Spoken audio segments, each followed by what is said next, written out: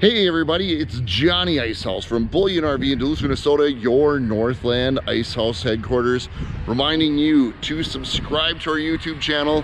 That way you get all of the latest videos of all the latest campers that we get in, and of course, all of the latest ice houses that we got coming in. And we've got a whole slew of ice houses coming in. They should start showing up here in just a little over a month. So be ready, because we'll be pumping out new videos almost every single day, and the only way you get them is if you subscribe to the YouTube channel. So we are going to take a look at one of the new ice houses that just came in. This is actually a used ice house that came in on trade. It's a 2013 Yetti Xplorer Maxx. It's a 6.5 by 12 foot ice house. Very simple. It's an early ice unit. Weighs just under 2,000 pounds. Not a whole lot to it, so this is going to be a pretty darn quick video. So we're just going to start right out here. As you can see, it's a hand crank model. It's kind of maroon color with the stainless steel stone guard. Kind of come around the side here. Give you a nice tour of the outside. You get two 30-pound propane tanks, which of course we fill up for you before you go. And there it is, the outside of this house. Pretty simple. The inside's pretty simple too.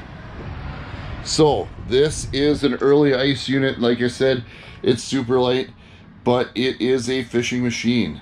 So you can see that we have a total of 6 holes in this unit.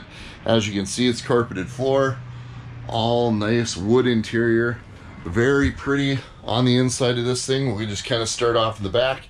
You got a little dinette here, and of course that goes down into a bed, and we jump up above that and you got another fold down bunk here that somebody can sleep in.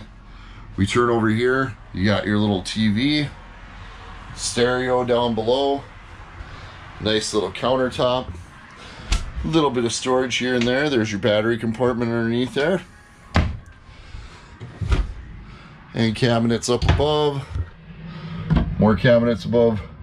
Your little microwave here, exhaust fan, 3-burner cooktop, and a little oven.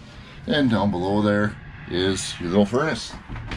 And right here we have a little door. You open up this door, nice wood door, and you get yourself a nice place to hang your poles, hang some jackets, and a place to put a little porta potty if you want.